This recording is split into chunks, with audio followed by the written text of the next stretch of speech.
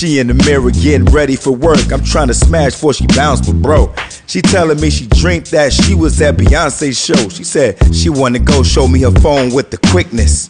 I'm like, nah, what is this? Instantly disgusted. Beyoncé, nah, this beyond my budget. That's ugly. Then she hit me with the, boy, you forgot I got my tax money?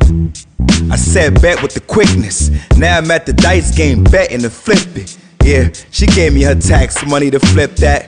But time, mate, kept throwing head cracks. Took my last, did me wrong. Now I got 3 words, tax money gone. Came through the door, walk of shame. Then I heard my shorty sing, all my single ladies, concert ready, yes, but little did she know, I ain't have a single dollar left. She gave me that pretty little smile, suggested we get the tickets before they sold out. Added 2 tickets to the cart. Now I'm nervous, I reply, we gotta talk. Now it's vicious. I'm trying to tell her how I lost the money for Beyoncé tickets. Lost and I was stressing. And man, she just ran out like a Maury contestant. Now I'm in a strange jam.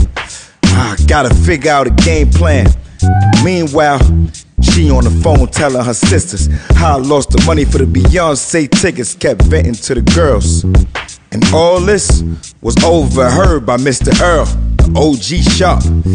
And he hit her with the, how bad you wanna go, sweetheart? Start smiling, she in a trance. He dropped the glasses low, hit his dance. Let's go, hit it one time. She about to go with Nate to get about this bond. Go into the room, hit a spin. Oh man, Mr. Earl for the win. Oh shucks, to see B on tour, she just got tore up. 1 minute, 12 seconds, all it took, bruh. Now sugar daddy want sugar. Gave her the tickets, like yes, babe. And